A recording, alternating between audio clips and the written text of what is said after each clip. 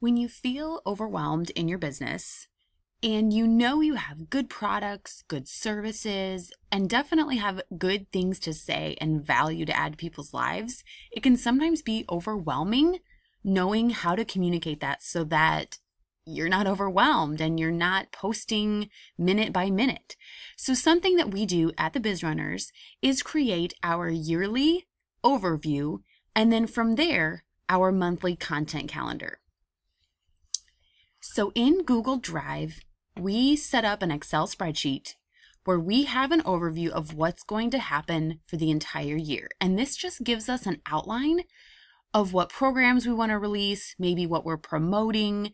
It's not something that we're 100% stuck with, but it gives us a guideline and it gives us an idea. If we're going to launch a program in March, we should probably talk about it in January and February. And then you can see the entire scope of the year in one shot.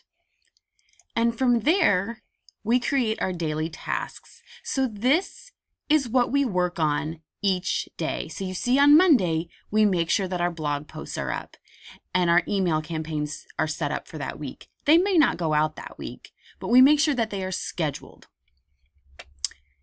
I know when I go live. Kristen knows when she goes live, and we know when we're going to work on the content for the following week. So from here, when we know our weekly business tasks, and again, there is no set, this is the way to do it, but we've found that when we have put this system in place, it takes out the guesswork. We don't have to stress anymore. And when we implement it for our clients and we put these systems in place for them, they feel the same stress relief that we do, and they have more time for their family and maybe their other full-time job. So this is definitely something that has helped us in our business. So we have the year at a glance, we have the daily tasks, and now I just want to show you what a monthly spread looks like. So this was December. Here on this column, we have the social media platform. We have our Facebook page, our group, and maybe we could put Instagram on here, but a lot of what we do is repurposed for Instagram, so we left it off. We have blog posts that go up, we send out an email campaign, and we go live. But I'm going to walk you through how we do this so that you see we're not creating brand new content for each one of these squares. So here we have the week. We have who is responsible. So on this day, Kristen's going to give the business tip, or her business tip is going to be posted on the page and in the group, and that's what she's going to go live about.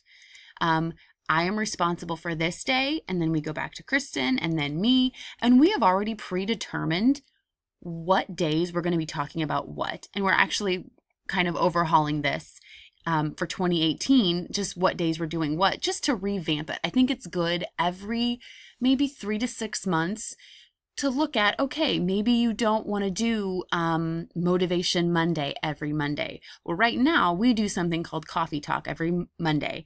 I post a picture of a coffee graphic and ask a question to try to get engagement going in our page and in our group.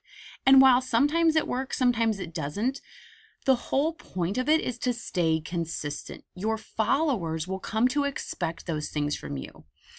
And yes, sometimes numbers go down, sometimes they go up. When they go up, pay attention to what it was. Was it an article or a post that tugged on their heartstrings? Was it a Facebook Live video? And I'm going to come back to that in just a second.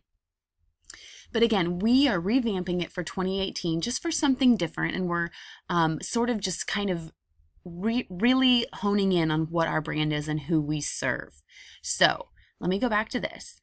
On Mondays on our Facebook page, we know in the morning our blog is going to go there, and we have that set up automatically through Squarespace. And at night, we are going to post a lead generator. Typically, lead generators are posted on Monday nights and Thursday nights. Why? I'm not really sure, but that's what seems to work. It could be that people are starting the work week on Monday and they're stressed, so they hop on Facebook, and then on Thursday, they're kind of ready for the weekend. In general, we find the most engagement on our posts and on our emails and blogs between Monday and Wednesday.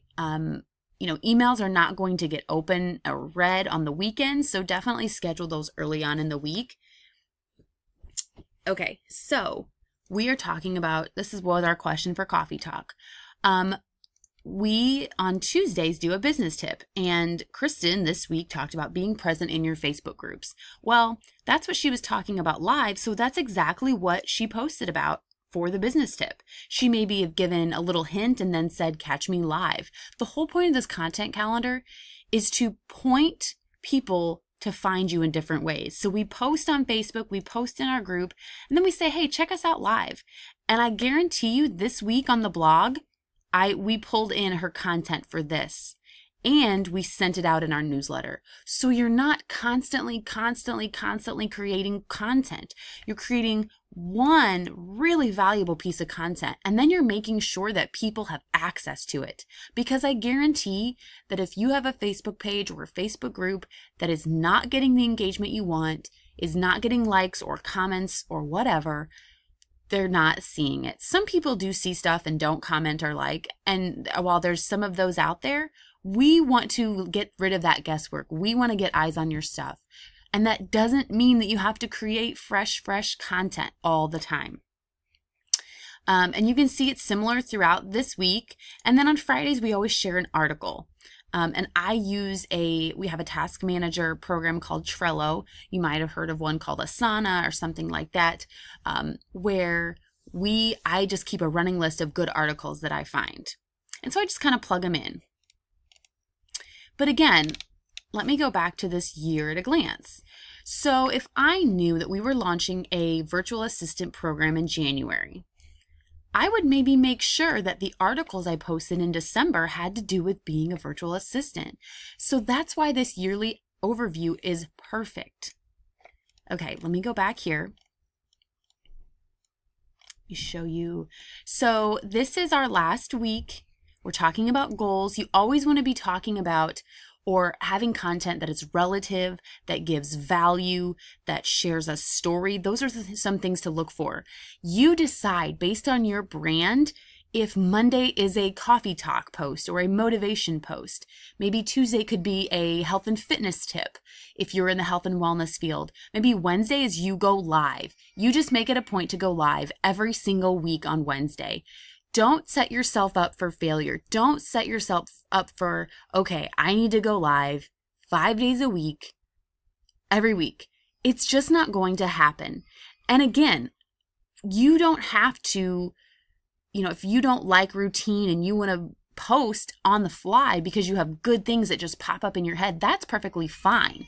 But here's what we suggest, that you start with a calendar, you give yourself a theme for every day of the week. Maybe on Mondays you share a testimonial from a client. On Tuesdays, maybe you give a tip for whatever business you're in. Wednesday could be a blog post or an article. Thursday, you could share, you could ask an engaging question. Again, we want your content to point back to your followers. So yes, we want to talk about ourselves and how we relate to people and we relate to our product or service, but we want to solve other people's problems. So maybe Thursday is a question to try to just get engagement up, to try to see what your followers need. What are their pain points? And then Friday could be Fun Friday or whatever. So if you schedule out 5 regular posts, then you have the freedom to hop on, Tuesday at 5 p.m. and share something awesome that happened to you in the grocery store. But you've already put something out there because you've already scheduled it. So people already know that, hey, you're consistent. That's the whole point of this, is that you want to be consistent. You have the system in place when you are busy, when you are overwhelmed, and you just don't have to think about it. So one of the things that we do is we fill out the content calendar around the 15th of every month. So January is already pretty much filled out. Now, I don't have all the ins and outs. I don't have what article we're going to be posting. I don't have what feature we're going to do, but I have an idea of what I'm going to talk about. I have an idea that this is going to be a motivational post. And then I go back to the year at a glance and think, okay, maybe I want to motivate them to put a system in place in their business because everybody's talking about goals and everybody's talking about 2018. So again, that's relative to what's going on in the world. So this is our content overview for January. And then the week before,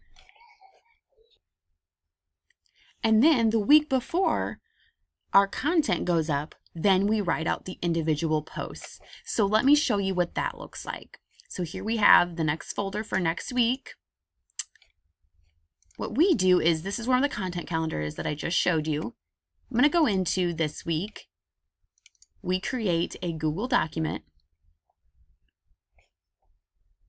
And day by day, I go in and say, okay, on Monday, this Monday's a little different, but we say, okay. And so again, we know that on Tuesday, let me go back here, the 26th, this is what we're talking about. We're talking about scheduling time off in your business. So that is what Kristen's going to be talking about that day. We're not going live that day. We did that strategically. But that's how we do it. And then our virtual assistant goes in and she can see what picture she needs to use. She highlights this and schedules it in Facebook for us. So let me go back, and I've labeled all the pictures so she can see exactly, okay, this needs to go to their Facebook page and their group at 6 a.m. and this is the picture that needs to go with it. So again, because we are organized and because we have this system in place for putting our content out there, and again, we can always adjust it as we go, but at least we have the baseline and we're not stressed about what we're posting the day of. But because we have this system in place, we were able to say, okay, here you go to our virtual assistant. A lot of times it can be, you know, you're overwhelmed in your business and you need to outsource, but you don't have a system in place and you don't know what to tell them to do. So then you end up wasting money and really frustrating someone when you're not intending to. This is the perfect way to streamline your content and hire someone to do it for you, because when you have a system, you can easily train someone else in how to do it. A couple closing thoughts. Number one, people always ask, well, where do I post my stuff? Do I start with my blog and go from there? Do I start with Facebook? Do I start with Instagram? Do I post the same thing on everywhere? Here's what we have found. Number one, start with where your biggest following is. Where are your people? Where is your ideal client hanging out? Where do people find you most? Because then you'll start to have a greater reach. Ours is Facebook. So we start with our Facebook post in our group and in our business page. And from there, we can direct people to our blog, to our newsletter, by continuing to add value in those places as well. I am always writing content that points, check us out on Instagram or follow us here, because again, we want more eyes on your stuff. Number two, do you post the same things to your page, to your group, to your Instagram? You can if you want. We do as much as possible. But again, you have to ask yourself, what is relevant to your page? What is relevant to your group? We find that your business page is maybe not as special and unique as your group. Your group is really where you're going to have the people that you nurture and that you give a ton of value to. Should you do a theme every day? That's entirely up to you. We always recommend that because it takes the guesswork out. I've said it before in this video and I'll say it again. You do not want to be trying to create content day of, post of. But when you have regular scheduled content going out, then it's so much easier and freeing to hop on a quick live video. Just because your content schedule says you go live on Tuesday afternoons doesn't mean that something awesome happened to you Monday that you just can't wait to share. So that is our tip for how to streamline your content. So you start with content calendar, you look at the year at a glance, figure out your tasks, what you're going to do each day, because you shouldn't be creating content every day. You shouldn't be writing blog posts every day. You start one place and then you repurpose it somewhere else. And then you do month by month. I don't recommend writing out content 3 months in advance because I'm just not ready yet, and I still want to be pretty present in what's going on in the world and in my ideal client's life. We do a month in advance, and we find that it works perfectly. So again, this is how you create a system for your content and how you streamline those processes to make your business run efficiently and successfully.